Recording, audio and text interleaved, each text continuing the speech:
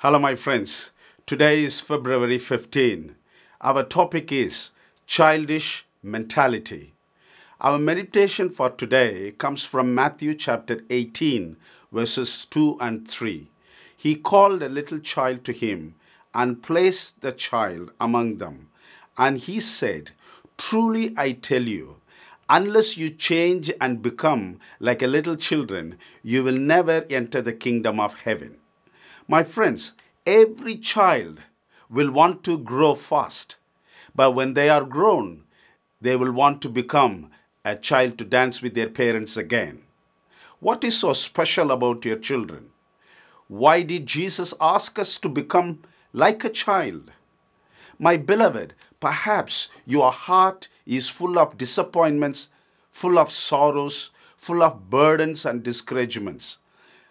As the matter of fact, you are tired of your daily life. But this is the time you have to redesign your mind to a childish mentality. Let us see three simple childish mentalities. Number one, achieve with a smile. Children will achieve anything with just a gentle smile. When your child smiles, you will lose your anger. You will lose your tension and your temper will be released. You will also start to smile. All your demands and discipline will be withdrawn when they smile. My friends, many times your life may be under pressure. Your life may be your heavy cross. Your life may be a burden, but just learn to smile.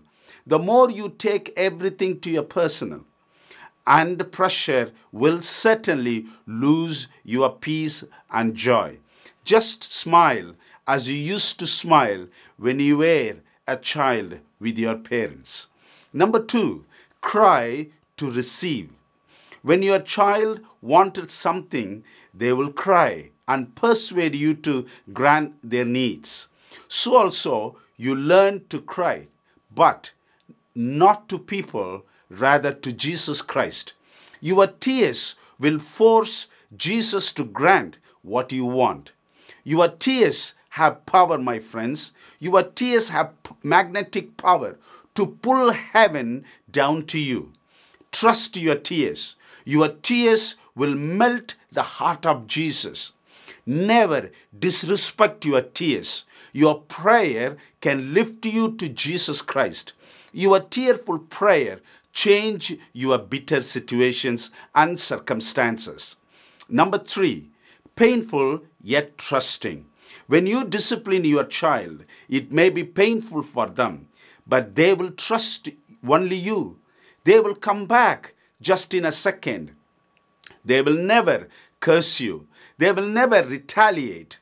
So also, you trust the Lord. Sometimes your life may be painful, but never give up, never give in, never curse yourself. Be confident because you will be successful one day as your child. Here is the hope for you today from Isaiah chapter 49, verse 15. Here God says, "Can a mother forget her child at her breast and have no compassion on the child she has borne? Though she may forget, I will not forget you." Let us pray.